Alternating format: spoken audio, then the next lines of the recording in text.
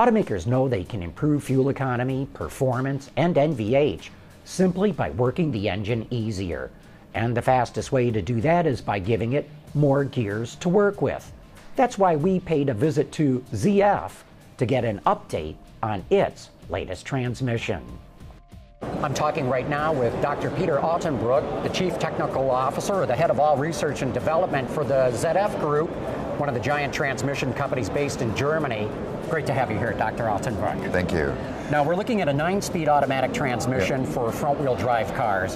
When I was a boy growing up, we had 3-speed automatics. Now you've got 9 speeds. Why so many gears? The reason for the many gears is that we have a very broad spread of ratios in the transmission. The difference between the lowest and the highest ratio is close to 10.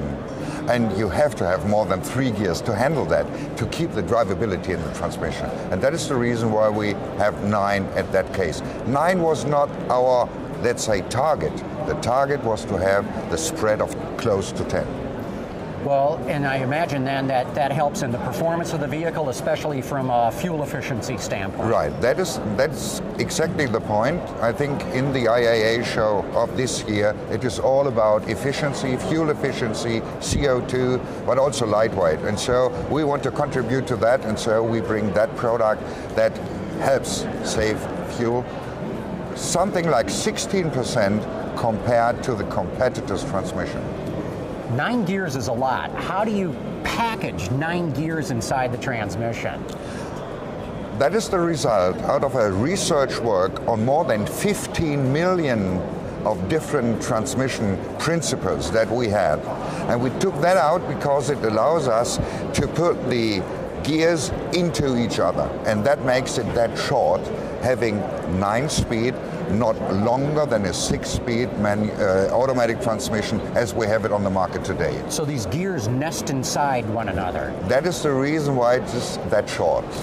Amazing, because it is very much a compact design. It is a compact design. The second issue that is important on that is normally you use like clutch packages to break or connect the parts of the transmission.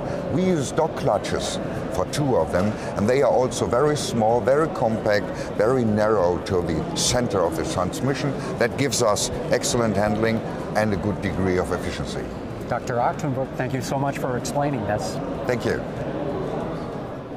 By the way, the powertrain experts tell me that we're soon going to see 10-speed transmissions.